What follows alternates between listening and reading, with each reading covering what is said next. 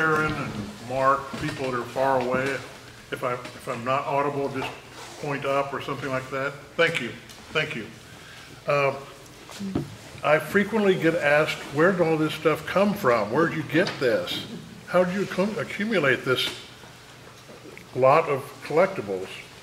Well, it's not something that happened overnight or last week or a secret store that has all this stuff. It takes a lot of time.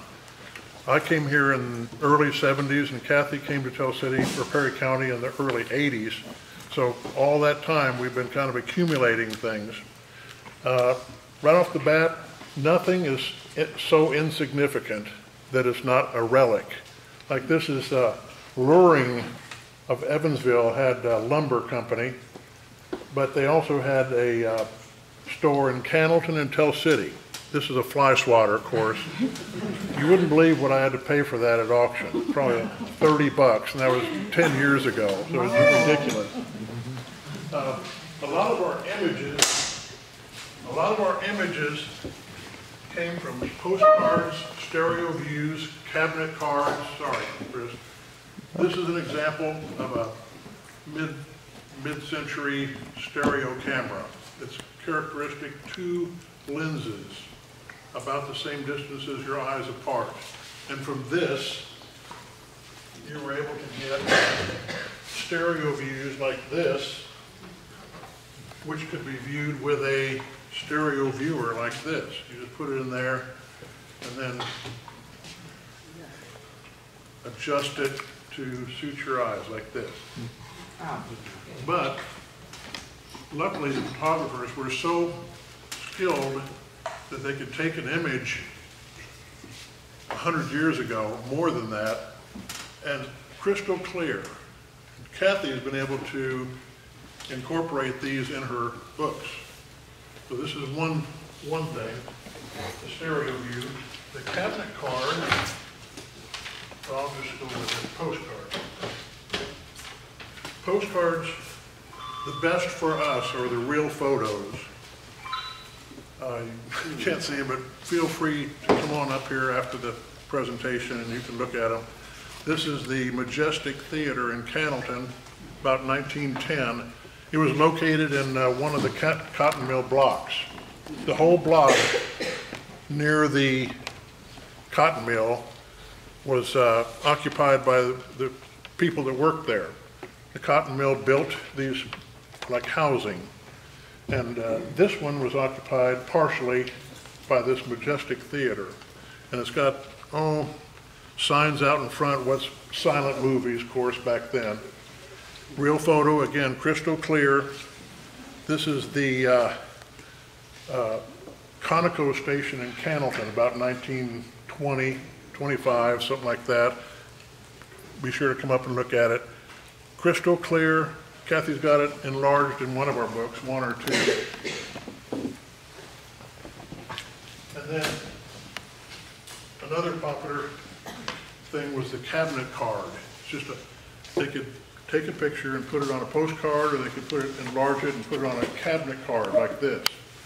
This is a Tell City Athletic Club, about 1900. All identified. Oh, wow. Kathy will explain well how she gets that. And then some of our images come from glass negatives and tin types, photos on tin. And that led to, the images led to us wanting to have objects that were associated with the images.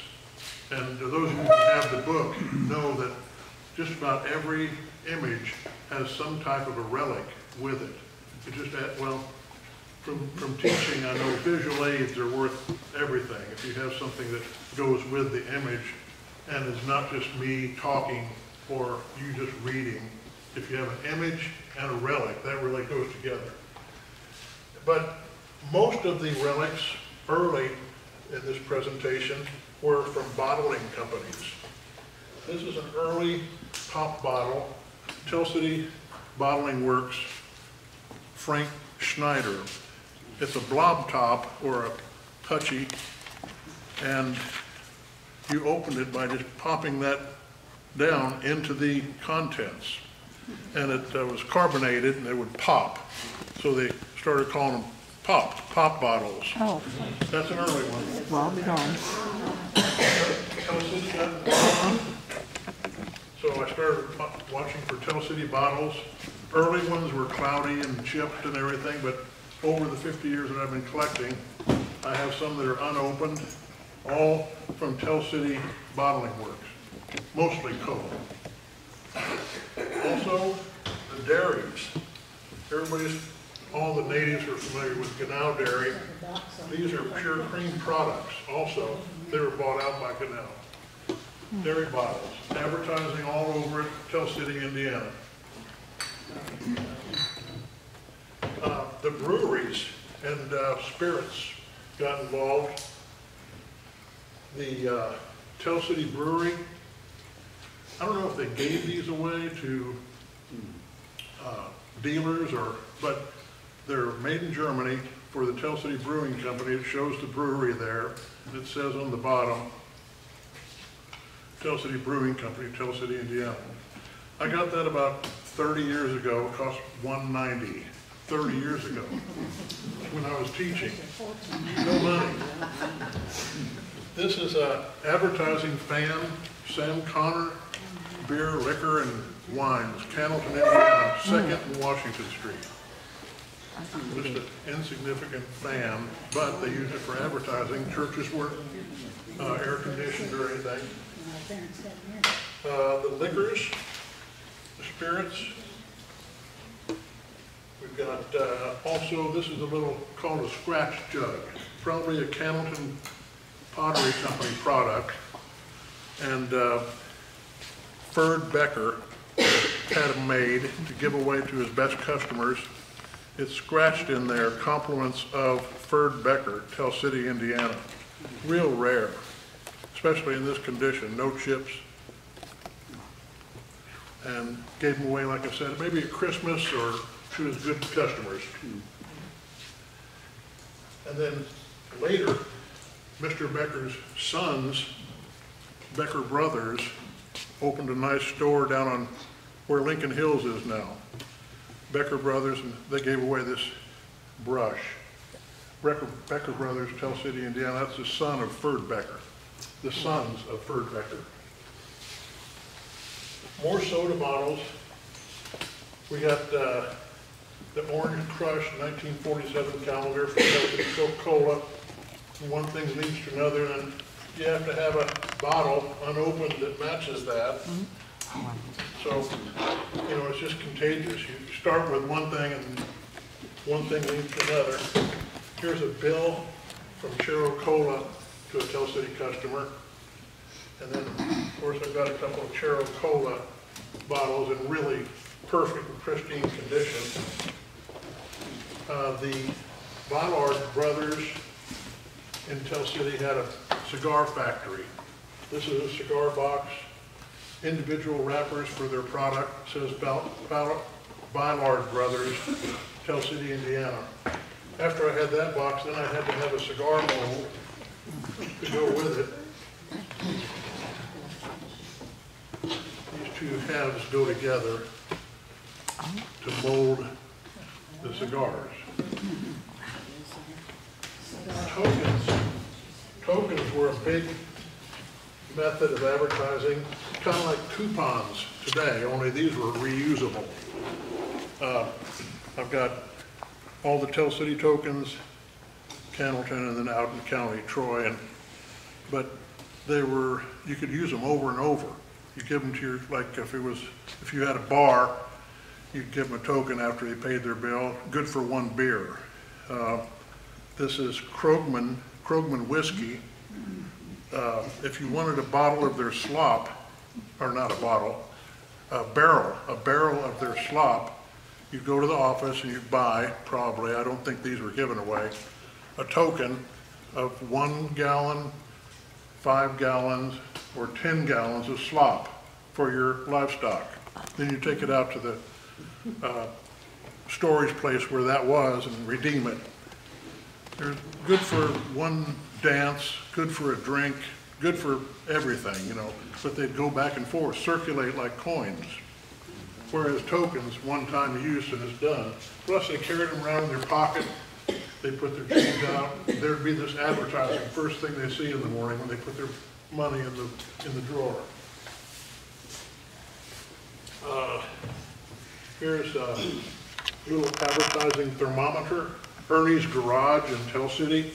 He was at 723 Rubin Street, which by itself, but if you have the photograph of that goes with it, just really works for a page in our book.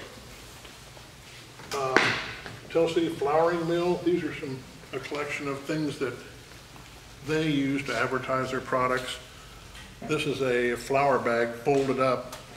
Skilled framer did it for me. Oh, it's Kathy. And then these are bullet pencils, they're called. About World War II, they were really popular. Each one had a pencil inside it, and you could take the lid, the top of the bullet out, turn it around, and have a pencil. Same thing, those that sit on the desk and get your attention and make you want to buy flour from Tell City Flowering Mills. This is a little aluminum. You spin it to see who pays. You spin it and it spins around and it determines whether you pay or not. That's a little key fob for your keys. Sunlight Hotel did a lot of advertising in Cannleton. Here's an 1898 advertising envelope. You can look at it when you come up, advertising their store. This is a little advertising token pocket mirror. So it'd be redeemable for, I think, 10 cents at the bar. And then a woman would carry it in her purse, and how do I look? Oh, I'm gonna go down to the Sunlight Hotel, have a drink, or a meal, you know.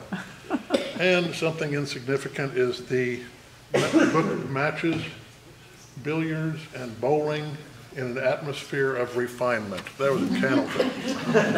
It's still that way. Then Gerber's in Tell City and Cannleton also did a lot of advertising. This is a celluloid W.J. Gerber record cleaner. It's kind of felt on one side, but that'd be on your record player all the time. You're going to go down to Gerber's to shop. This is a little W.J. Gerber advertising thermometer. Cute little thing. And this is a child's drinking cup. Gerber's, Perry County's oldest and largest furniture and appliance store. And of course, maybe early I had a chipped one, but now I have a perfect one after 50 years. And the last thing is something Chris and I got. There were two of them at this auction, Mayor Kale, and each of them had a box, original box with it. Really unbelievably scarce to have that, the bank, and the key. But you pull this thing back, cock it. Now sometimes it hits it right into the bank. Other times you press on the astronaut's head and it shoots it into the bank. The bank, this is Citizens National Bank, Tell City, gave them away probably for opening an account of $5 or something like that. Or if the parents took out a big loan, they might take this home to your son, hoping that he would collect and then open an account of his own. Neat little advertising toy. And now the best part of all. Oh. Kathy. Thank you, Mike.